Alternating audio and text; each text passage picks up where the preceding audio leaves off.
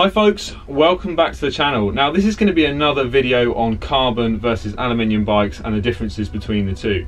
Now a few weeks ago I kind of did the first video in this series. Well, it wasn't actually supposed to be a series, but it turned out to be quite popular in the comment section. And in that first video on carbon we basically looked at the material properties alone, so just the flexural or Young's modulus of carbon versus aluminium for bike frames, and we actually deduced a typical layup of a tube in carbon fibre.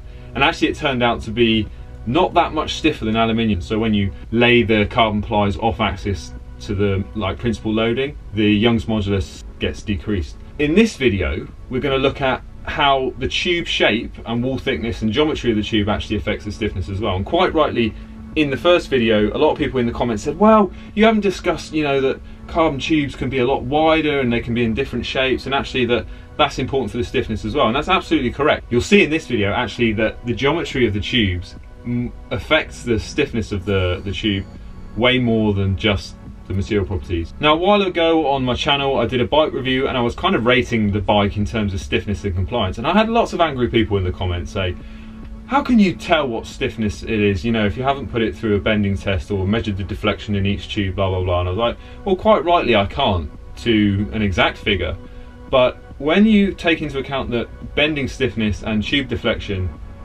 isn't actually that much, there's no witchcraft going on, okay? It really relies on two things: the geometry of the tube, so the shape, the wall thickness, and what we call the second motive area, and the material, the Young's modulus or the flexural modulus of the material. And that's it. There's no more witchcraft involved. For example, in this bag I have two seat posts, a lightweight carbon one, a not so lightweight aluminium one. Now you might think, watching the first video, the carbon one's going to be stiffer, but we need to take into account the geometry of the tubes. This one is a massive wall thickness, it's actually kind of ovalized with a very heavily butted sides to it, and this one is quite thin walled and round. So although they have the same outer diameter, the second moment area of these tubes is vastly different, and this one is massively stiffer, and it's aluminium. The bike industry went mad for a couple of years thinking that all compliance of the rear end of a bicycle came from the seat stays or the rear triangle, and it's like, come on guys, this rear triangle is a stiff object. It's a truss, it's a triangular beam with the load applied here. You think that's going to deflect? And they ignored this great pole sticking out the top, and people were looking at this, oh yeah, the flattened chain stays in Canadell and the thin seat stays in Cervelo were giving compliance. It's a triangular structure. It's what they make roll cages, and go and look outside, go and look at a bridge. Stiff triangular structure, not designed to bend. If you want to build a really compliant road bike, chop the seat stays off. Just have the chain stays and the seat posts, that'll give you enough compliance. But the only reason we have seat stays is for the UCI regulations, because we have to have the double diamond shape. You can have a bike with just, if you increase the thickness of the chain stays, so they had a lot more bending stiffness, by increasing the depth, which you'll learn about in this video, second moment of area, you'd have a perfectly stiff enough bike up and down in the chain stay to ride it without seat stays. So if you want to tune in compliance and have optimal aero and stuff, just chop the seat stays off the bike. Like, who's going to bring out the bike which isn't UCI compliant? Okay, without much further ado, let's get into the detail of the tube stiffness. First of all, we're going to do a quick recap of what we did in the first video, which was Young's modulus, and we call that E. We did that for carbon and aluminium. But actually, to evaluate a tube or a frame stiffness, we need to take into account EI, which is a combination of E and I. So in this video, we're going to spend a little bit of time looking at what I is, second moment of area. And then finally, we're going to look at parts of the bike where you can kind of use this to start analysing stiffness and compliance properties of one frame versus another. And once you know EI, that's it. There's nothing else to learn in terms of the science of tube bending or tube stiffness. So you can no longer be sold lies about stiffness in bikes. I don't know if you know, but way back in AD 289, in the first ever bicycle industry marketing symposium, which was titled Selling to Clueless Freds Lesson 1, the main take from that symposium was, if you complicate the subject matter with so much science, you can pretty much lie about it. And that's been prevalent throughout the decades and millennia until now. And it basically means if you baffle people with something they don't understand, it's very easy to sell claims about it. And this is prevalent in cosmetics, automotive, hi-fi audio, and it's very prevalent in the bike industry in aerodynamics because it's so complicated for most people and it's very hard for a customer to validate. Anyway, what did we discuss in video 1? Well, material properties and the Young's modulus. We deduced a laminate stiffness of a carbon down tube, and we actually discussed how the stiffness gets diluted when you start laying the carbon fibres off axis. And then we discussed, actually, it's very hard to understand the load cases on the whole frame. These load cases and the priority of these load cases dictate the layup and the equivalent Young's modulus. So if you want a very stiff torsional rigidity, you do have to sacrifice some bending stiffness and vice versa. So actually, we came out with a carbon laminate stiffness or equivalent stiffness of between 72 to 105 gigapascals. Now that actually wasn't that much stiffer than just plain old aluminium. And it all depends on the layup. And then just for comparison's sake, we've got steel and titanium. Steel in particular is the stiffest in this table by far, but it's obviously a lot heavier.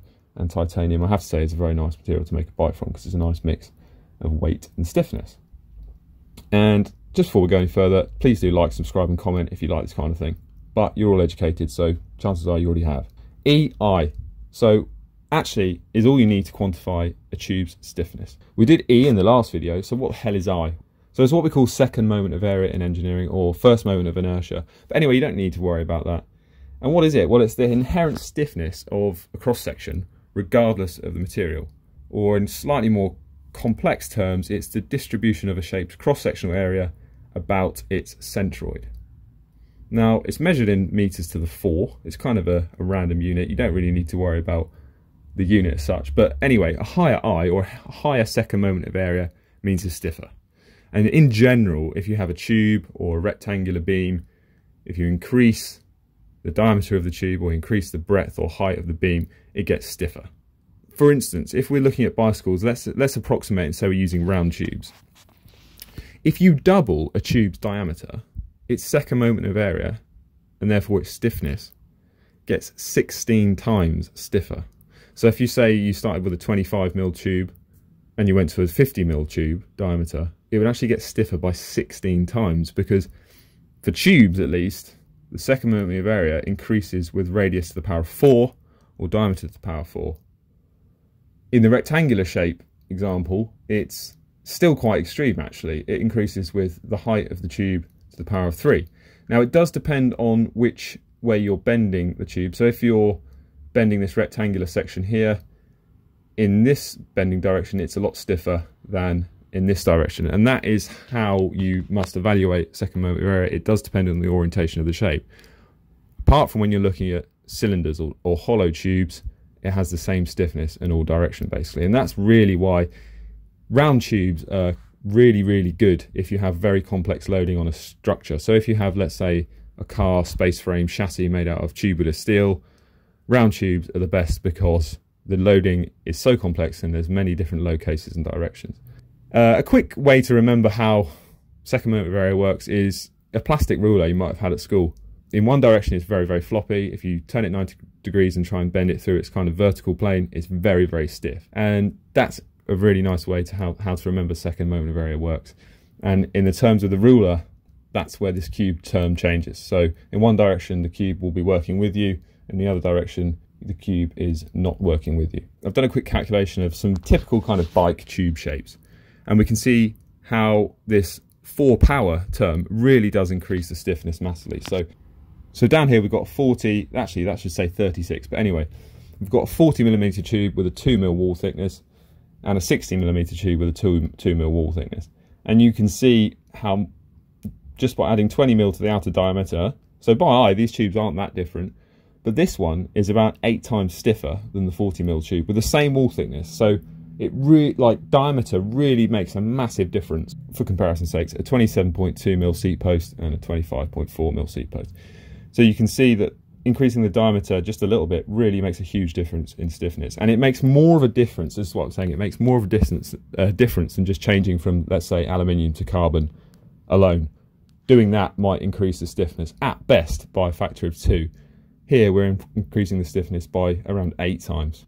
How do we equate this to what happens in bikes? Well, this is the driving equation for basically cantilevered beam deflection. Now, cantilevered beam is basically a beam which is fixed at one end and free at the other, and we assume that the the load or the force is applied at kind of the free end. So you get deflection in the fork, could be from a front impact or a braking force or something like that, or tyre friction.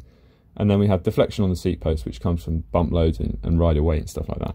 And I've just illustrated on the fork example, what the diagram looks like for beam deflection, basically. So you've got the length of the beam, L, you've got the force, you can't really change that, that's just what happens when you're out riding. The deflection is this delta B term. So we can see in the equation, all that's left is 3 times EI. 3 is a constant, and so EI is the only thing we can actually influence to change the compliance or stiffness of this tube. So that's why we're focusing on EI, and that's what happens in the bike. So quickly we're going to look at some actual cases of bike parts in a simulation. Now hopefully you can see this on the screen. I've drawn some different tube shapes, quite common bike tube shapes, and we've actually just looked at seat posts here. A couple of 27.2 seat posts, one carbon, one aluminium. We've got the Thompson Elite seat post, which I've drawn up in CAD, which is actually a very stiff aluminium seat post. We've got a kind of generic D-shaped seat post, something like a BMC Team Machine. I don't know the exact dimensions, but I've kind of guessed. We've got the exact dimensions of my TCR ISP seat post, which I've modelled here with the correct wall thickness, and a kind of a generic aero-ish seat tube profile there. And what I've done, just to illustrate this point, is I've applied the same load to each one in bending, and let's see what happens. The same force to every post, and we can see a massive difference in this case, what we call compliance. Now we can see, first one is the carbon 27.2 seat post. Next one is the aluminium 27.2 seat post. And then interestingly, we've got the Thompson Elite seat post, which is aluminium, and we can see on that one, it bends less than the standard carbon 27.2 2mm wall seat post. So that is a very stiff seat post, and I can vouch for that. I've ridden one for a long time on my Super 6 and I got rid of it because it was too stiff. Second, next to that is kind of the generic D-shaped seat post. It's quite compliant because you've cut off a lot of the second moment of area from the back of the circle, essentially. Then I've got the TCR ISP, which I modelled, which I took the dimensions straight from the TCR. And then finally, a kind of 45mm deep aero profile seat post with the same wall thickness. And this basically goes to show, and I've always said it, why I won't ride a bike with a deep aerofoil shaped seat post is essentially they're just too stiff. Unless you live in the Middle East with perfectly flat racetrack roads, they're just too uncomfortable for most people. And it's not just a comfort thing, it's not just a compliance thing. And I've said this before, tube stiffness isn't just about power transfer and comfort, which we're told by the bike industry. It's all about traction. It's about braking traction, braking modulation. If you've got a very stiff seat post, the dynamic accelerations of your body as you go over bumps will be very harsh, and that will make for quite a wooden, harsh braking feel on the rear brake. If you've got a bit of softness in the tail, as when you're seated, you can influence how the braking feels and how much braking traction you'll get through the back end of the bike. It's the same with the fork, like I discussed on the TCR review. But yeah, this is just a nice little illustration of a couple of different materials, and this is the combination of what EI does for you. So we've got in here Young's modulus effect and second moment of area, and then after that, like I said, there's nothing else to compare.